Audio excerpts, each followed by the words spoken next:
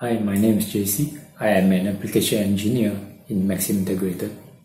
The MAX17320 battery fuel gauge plus protector is the most integrated solution for multiple series cell battery pack application. In this demo, I'm going to show how an accurate fuel gauge MAX17320 can provide a better battery safety and user experience.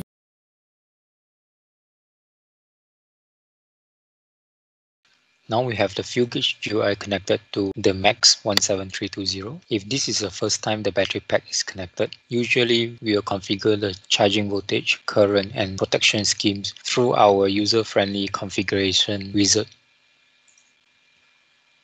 We are using battery simulator for this demo, so we will start with factory default values for step 1. In step 2, we are using sense resistor 5 milliohm to measure the battery current. The existing model information is already very comprehensive for normal lithium-ion battery in the market, so we select do not change the model. If you are using a specific battery pack, please select use model gauge M5 easy model and fill in the battery details to help our fuel gauge characterization. Next, in this demo, the MAX17320 is configured to support 2 cells batteries with 4 thermistors. Disable the backup LDO output, and we are using 6V gate driver voltage. Step 4 is used by fuel gauge to maintain equal charge on all cells inside a 2S, 3S or 4S pack. We do not need any cell balancing with battery simulator. Let's click next.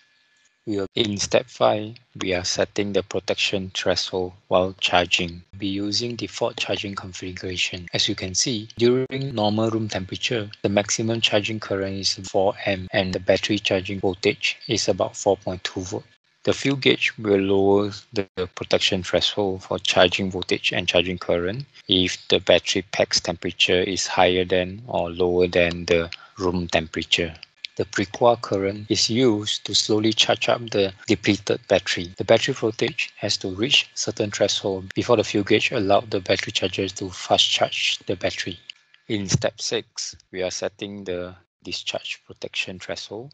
Fuel gauge make use of the discharging protection threshold to prevent battery pack from over discharge. Next, in step 7, we are enabling battery internal self-discharge detection. For those who is interested to set the optional configurations and explore more all the way to step 16, you can skip the optional configuration as it is rarely used. This is a general purpose data storage. Please click next. Step 18 shows that there's a summary of changes. Please click update IC and close. It takes less than a minute for user to complete the basic configuration.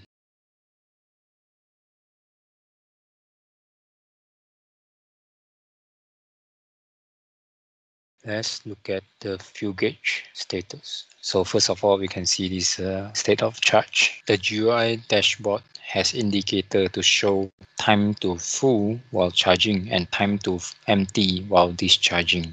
MAX17320 fuel gauge is configured to support 2 cell battery. You can see cell 1 and cell 2 voltage is about 3.7 volts. So the total cells voltage is 7.4 volt, which is aligned with battery simulator setting. We can also observe that fuel gauge and its die temperature is near to the room temperature. The thermistor temperature here is usually located very near to battery, monitors battery's temperature. Charging FAT and discharging FAT indicate that fuel gauge is turned on properly. The fuel gauge GUI has a real-time graph, which is very user-friendly.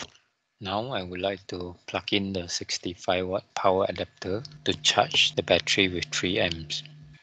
Based on the waveform, channel 4 is the V-bus. It has been negotiated to 20V 3 amp. So by now, it should start charging the battery with 3 amp.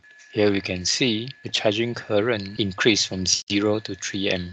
The battery voltage is also increased from 3.7V to 4.2V. In next demo, we would like to apply dynamic loading at this 6-pin. There is no power adapter connected to the USB-C port, so battery is going to supply the dynamic current to the system. The minimum current will be 0 amp, maximum current is 2 amp, T on is 2 seconds, T off is 2 seconds, with slew rate 250 milliamp per microsecond. Now I apply the loading. Let's zoom in to the graph to see the change of the current. We can observe battery is applying dynamic current 0A to 2A to the system. You can see the state of charge remains stable even though there's a change in the loading.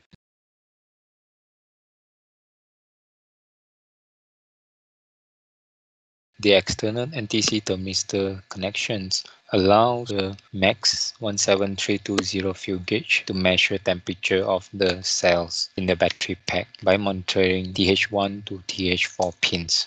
In this demo, we would like to demonstrate protection feature with simulated temperature rise or fall using a potentiometer to show protection FETs turning off and on as temperature changes.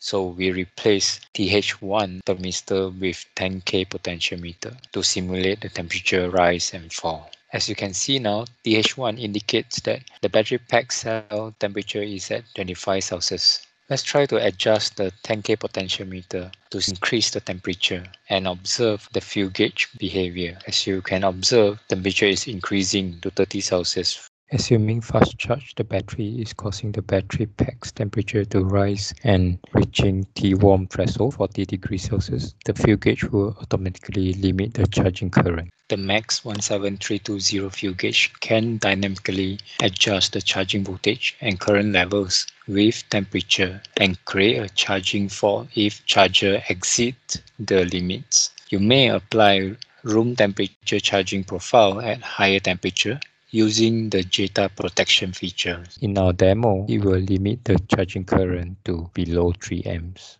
Next, let's assume battery pack temperature continue to increase to T-hot threshold 45 degrees Celsius. The fuel gauge will further lower the protection threshold. In our demo cases, it is not more than 2 amps. Let's proceed to increase the temperature to 55 degrees Celsius. When the battery pack temperature is reaching T2 hot threshold 55 degrees Celsius, fuel gauge will send charging fault indicator to indicate over temperature for charging. If the problem persists and the temperature is increased to 75 degrees Celsius, the fuel gauge will turn off both charging FET and discharging FET. Besides this, it will send fault indicators to indicate over temperature for charging and discharging. Let's increase the 10K potentiometer to provide a simulated temperature fall and observe the behavior of the fuel gauge. Once the battery pack is lower than 70 degrees, the fuel gauge starts to enable both charging FET and discharging FET. The protection status has changed and indicates that the battery pack is too hot to charge. Let's further reduce the temperature. Once the battery pack's temperature falls below 53 degrees Celsius, the protection status changes. It indicates that the battery is suitable to be charged and discharged. This shows that MAXREFDES179 is robust to protect our battery pack when temperature is rising or falling. That's it for the demo. Thank you for joining us.